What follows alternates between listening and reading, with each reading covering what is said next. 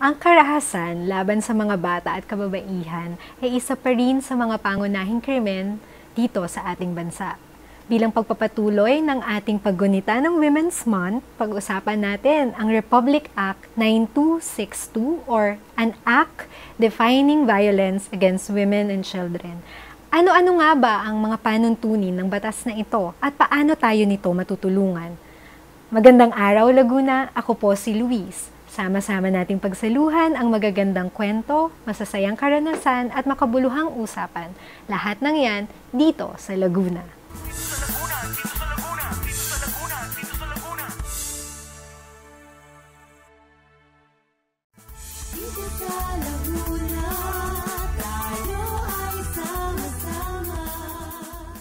At nagbabalik po ang dito sa Laguna. Kasama nga natin si Attorney Eric Paul D. Peralta, ang Director ng UPLB Gender Center, na makakakwentuhan natin tungkol sa Violence Against Women and Their Children or VAUC. Magandang umaga po, Attorney Peralta.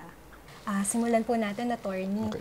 Ano po ba ang VAUC or Violence Against Women and Their Children? Okay, first, violence against women is a form of gender-based violence, meaning that it's a kind of violence that happens by reason that a person is a woman.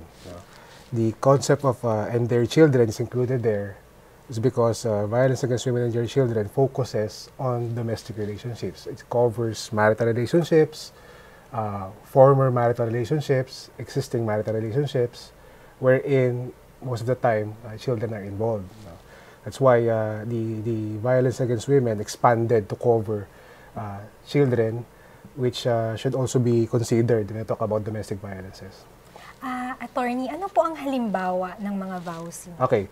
As of now, there are 4 examples. First is about physical violence. Second is psychological violence. Third is sexual violence. And the last will be economic violence.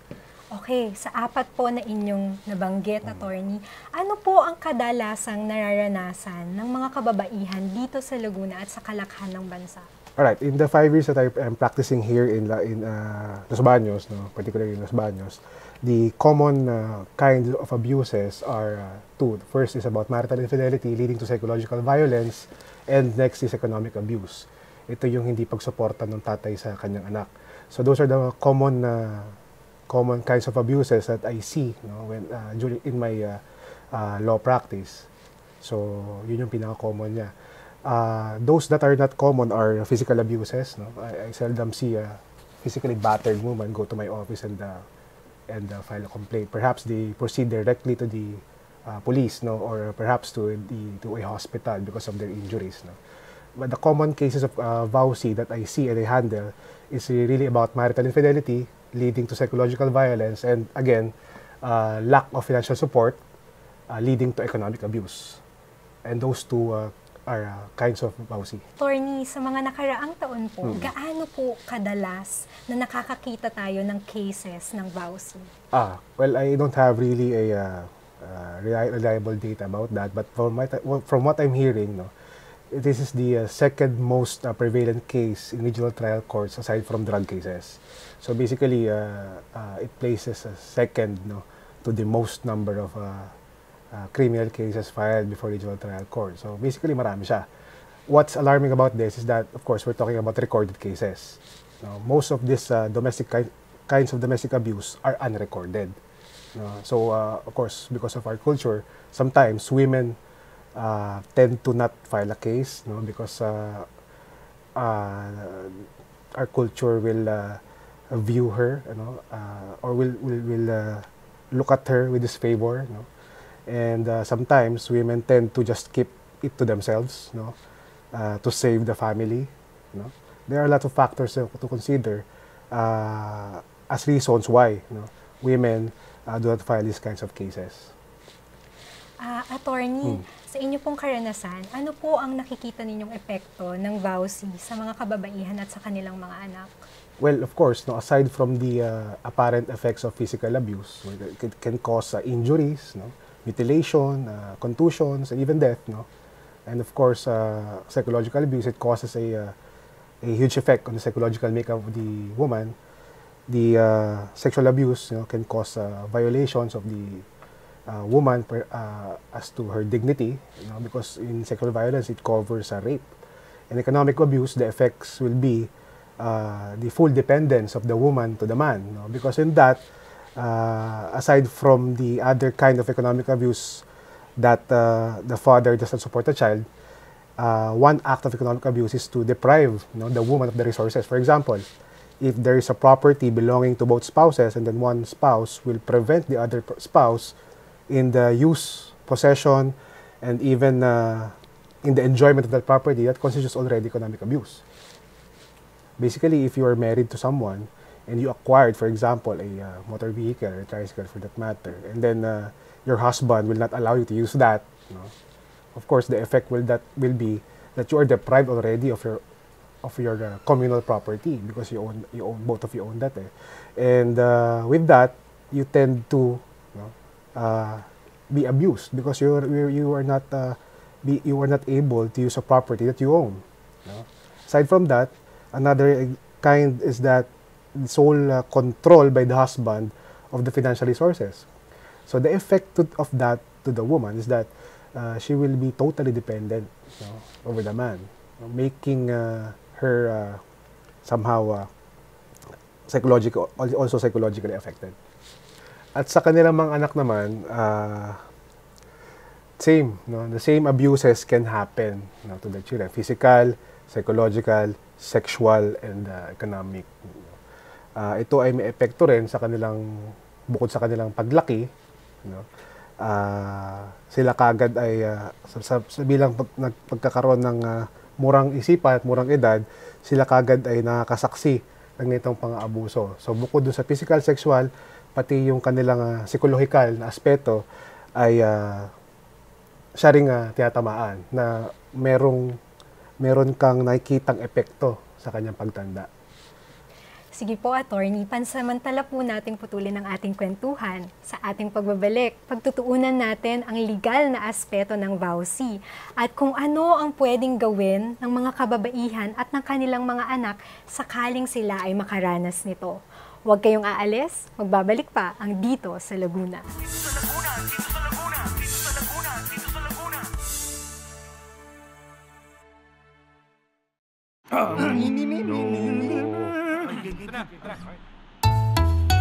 Ang sumitsit ay bang-mang-mang, ang sumipol ay bang-hung-hang, ang babae sa lansangan, huwag iritan kundi igalang. Pare, ang catcalling ay isang uri ng sexual harassment. Di biro ang sexual harassment at di nakakamacho ang pang-aabuso. Huwag iritan kundi igalang. Isang paalala mula sa Philippine Commission on Women at ng himpilang ito.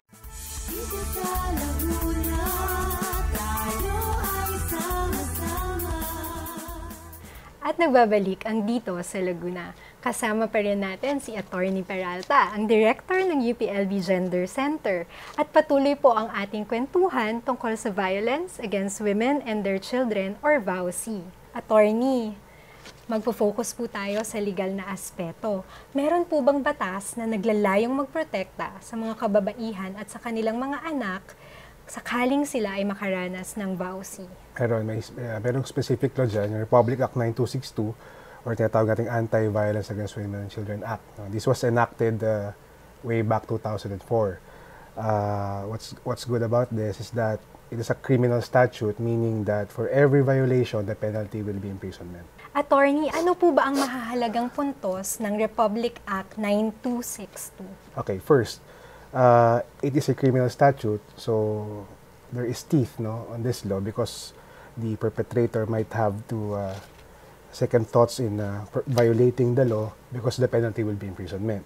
So being a criminal statute per se makes it a very important or a very good law. Pangalawa, it's a public crime, meaning that it's not required that the offended party shall only be the one to file the case.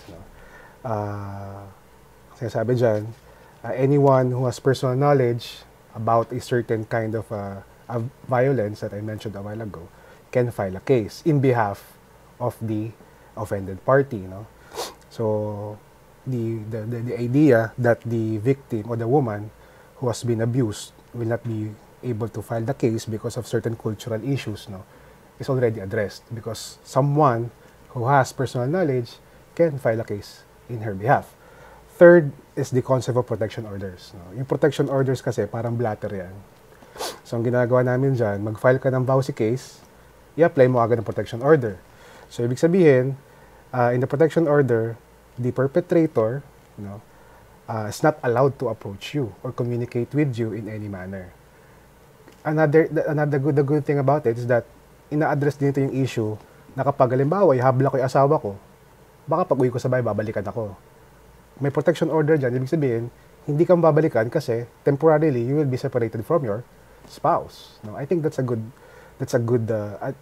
inclusion in that law. No, so yon. The fourth good point about this law is that even the protection order can be applied for not exclusively by the offended party.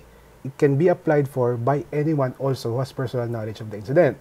So ibig sabihin, yung pag-file ng case mo, pwedeng hindi ikaw yung offended party. No? Pati yung pag-apply mo ng protection order, pwedeng hindi ikaw din yung offended party. So, kumbaga, yung cultural issues natin sa Pilipinas, na-address na. Pwede pala mag-file, pwede pala mag-apply ng protection order kahit hindi ako yung naabuso. Pwedeng ma-record na yung ganyan mga cases. Yung nakagandahan niya. Last good point about this law is that the protection order shall be filed, in the barangay where the private complainant resides. This is actually contrary do sa practice in criminal proceedings wherein where the incident happened, that's the place where you will file the case. No? Dito, mag-file ka ng protection order doon sa lugar kung saan nakatira yung biktima. Why? So that enforcement will be very easy and will be very effective. Kasi doon mismo kung saan nakatira yung biktima, doon siya ipa-file eh.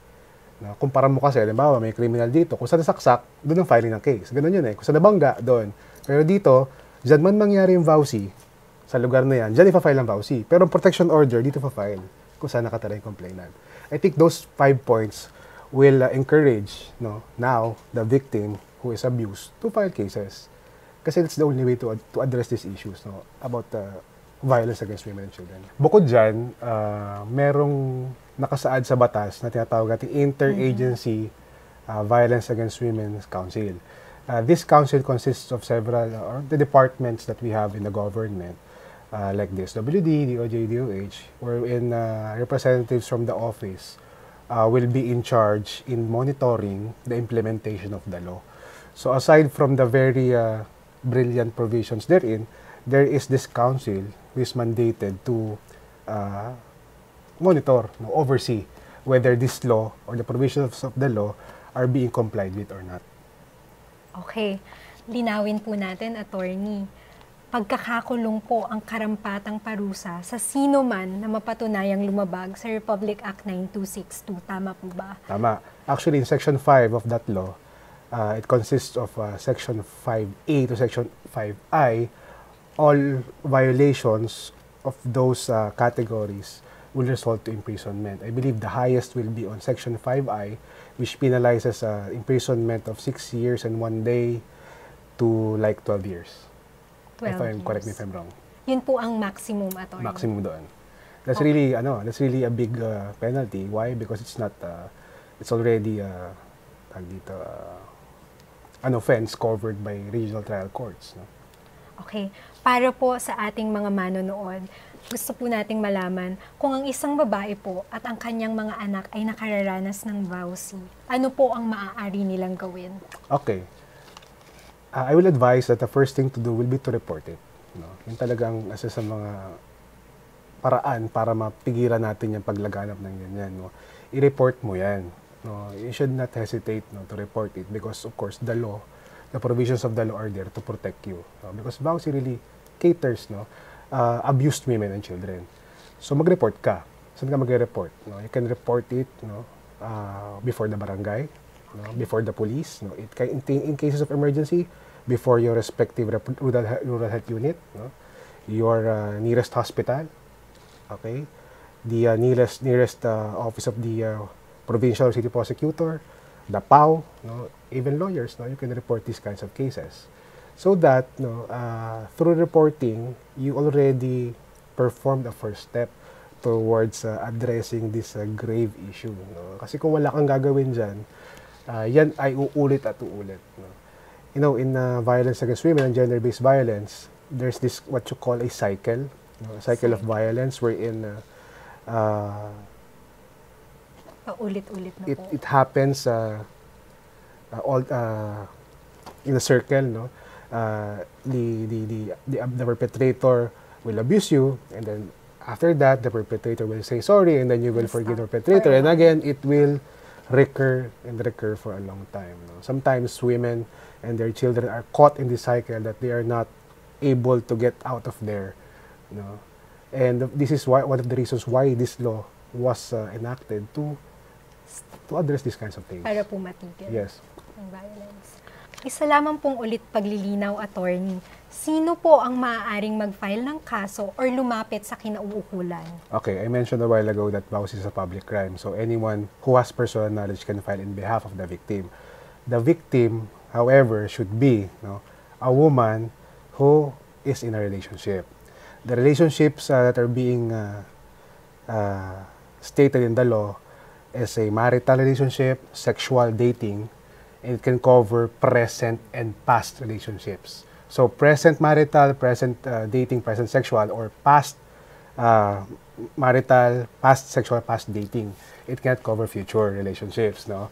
Also, when you are a child, it doesn't mean that if you are abused, you can already seek the redress of this law. For a child to be able to file a case for vowsy, the child must be a common child or child of the parents, a child of the mother, or the child under the care of the mother. If the child or the mother will not fall under these categories, then there can be other crimes. But for Republic Act 9262 sake, only those categories that I mentioned can the mother and the children, if they fall in those categories, they can file a case for vowsy. So ulitin lang po natin. Kailangan po, attorney, ay kasal, sexual, at dating po. Okay, and there's a timeline. Past and present. Past and present. So covered po ang parehas na nakaraan at ang present. Hindi lang yung future. Okay. Yeah. Talaga nga naman pong punong-puno po ang ating discussion with Attorney Peralta ngayong umaga. Pero marami pa po tayong pag-uusapan. Huwag po kayong aalis dahil babalik pa po ang Dito sa Laguna.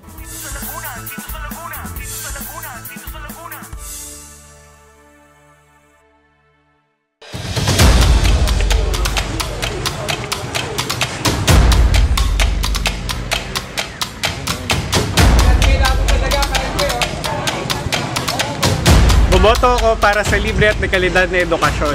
Para sa maunlad na kabuhayan. Para sa payapang komunidad. Para sa abot-kayang gamot. Para sa aking pamilya. Boboto ako. Boboto ako. Boboto ako. Boboto ako para ipaglaban ang bayan ko.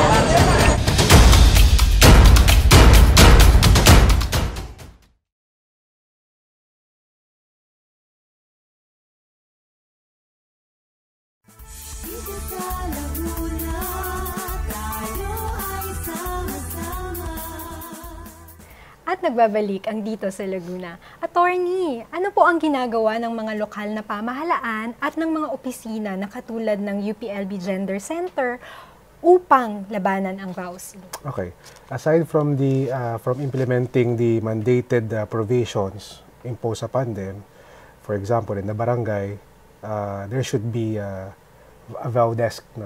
The vow desk functions to receive the complaint, if the complaint is filed with the barangay.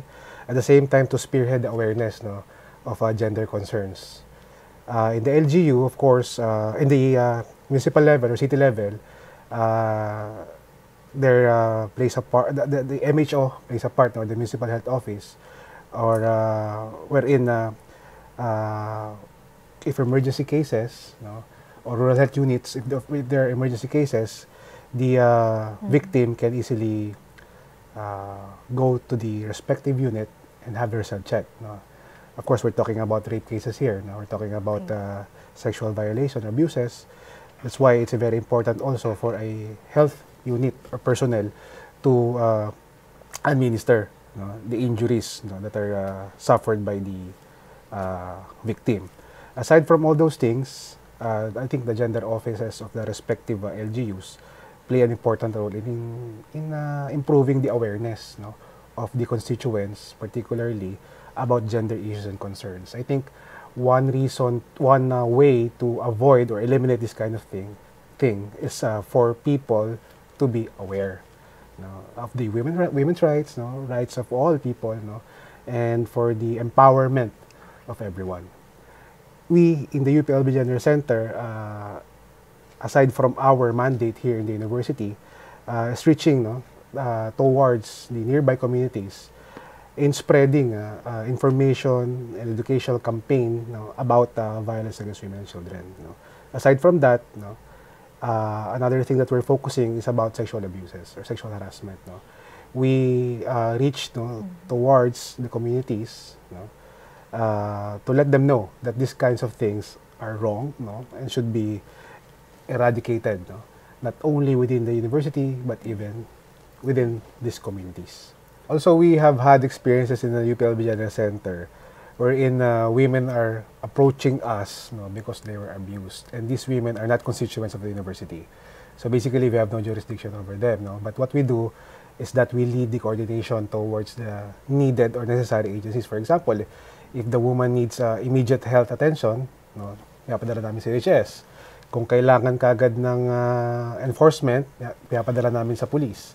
So, yun yung isa sa mga ginagawa namin para makapagserbisyo sa ating nearby communities. No? Kasi, of course, UPLB Gender Center is only a mandate within its constituents. But sometimes, no, nakikita nila yung center, natakbuhan din kapag may nangyari pang abuso sa kanila. Attorney, sa mga tao po na may nais idulog or itanong sa inyo, paano po nila kayo maaaring i-contact? Okay, they can reach me through the UPLB Gender Center. The number is 501-1844 or through email, just type uplbgendercenter@gmail.com. No? Kung sa office ko naman, they could contact me through my landline there, 5424780, or through my email, no, adtyricperalta@gmail.com. Maraming salamat po, Attorney Eric Peralta, ang Director po ng UPLB Gender Center, para po sa makabuluhang diskusyon tungkol sa violence against women and their children or VAUSI. Bago po tayo magtapos, may karagdagang impormasyon lamang po sa darating na aktibidad ng UPLB Gender Center. Sa Lunes po, ika-25 ng Marso, alas 2 ng hapon, sa Drilon Hall ng Circa ay magaganap po ang Titas of Pakikibaka, isang forum tungkol sa kababaihang manggagawa.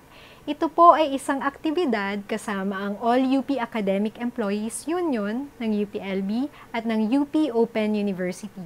Lahat po tayo ay inaanyayahang pumunta. At dito na po nagtatapos ang isa na namang episode ng Dito sa Laguna. Para sa inyong mga suhestyon at reaksyon, maaari po kayong tumawag sa numerong 536-2433 or di naman kaya 536-2511, local 312. I-like din po ang official page ng Dito sa Laguna, facebook.com/Dito sa Laguna. Muli ako po si Luis. Samahan niyo kaming muli sa susunod na episode ng Dito sa Laguna.